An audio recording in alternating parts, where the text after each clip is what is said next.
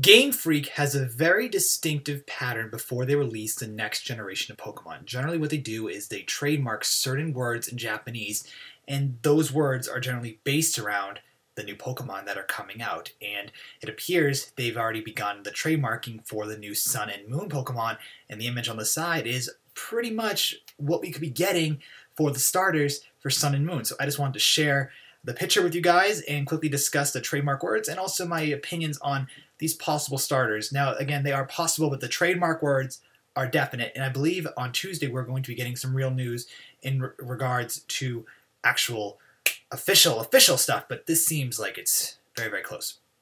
So in regards to the grass Pokemon, they've actually copyrighted the word grass, they've copyrighted the word wood, and they've copyrighted the word owl. Now let's just take a little look at the green one that we got. And he appears to be an owl that's green with wooden wings. So those trademark words really make sense to how he looks. So I could see this guy as being the final one.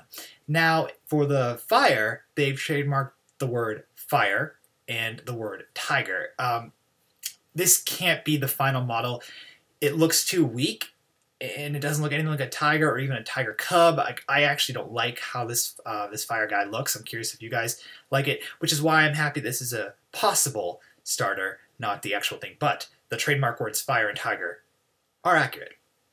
And then for the water one, we have the word seal, ball, and water. I think it's funny that they copyrighted the word or trademarked the word water, fire, and grass. I'm assuming they have to do that every time they release a new generation. Obviously, the trademark only lasts so long. So they copyrighted the word seal, ball, and water. And this one, I don't know why the word ball would be copyrighted or trademarked, but he definitely looks like a seal. The only problem I have with it being a seal is we already have a seal from Generation 1. But I think the way the Pokemon looks is very cute, and I have a feeling that his third evolution will probably look super strong and be a really, really powerful water Pokemon to give Blastoids and Feraligatr a run for their money. So the only one of these I really don't like is the fire one. And the reason why I don't like the fire one is A, I think it looks really wimpy.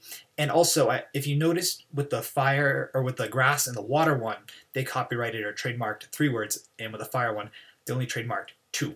So I'm wondering if they're missing a third word, and once they get that third word in there, whatever it is, it'll allow for a better looking Pokemon. But yeah, so we have grass, fire, water, possible starters for Sun and Moon.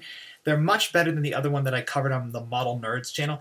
These guys just look more interesting, more I don't want to say charismatic because you haven't seen the personality yet, but they just look more interesting, more fun, and also they look so much more official. And I really love the Sun and Moon logo that we have. At least the logos are official. So share your thoughts about these in the comments below. I just wanted to get a quick little video about these starters out, and we'll talk more about Sun and Moon as more information gets leaked. So thank you so much for checking out this quick little review or announcement, and we'll talk soon. Bye.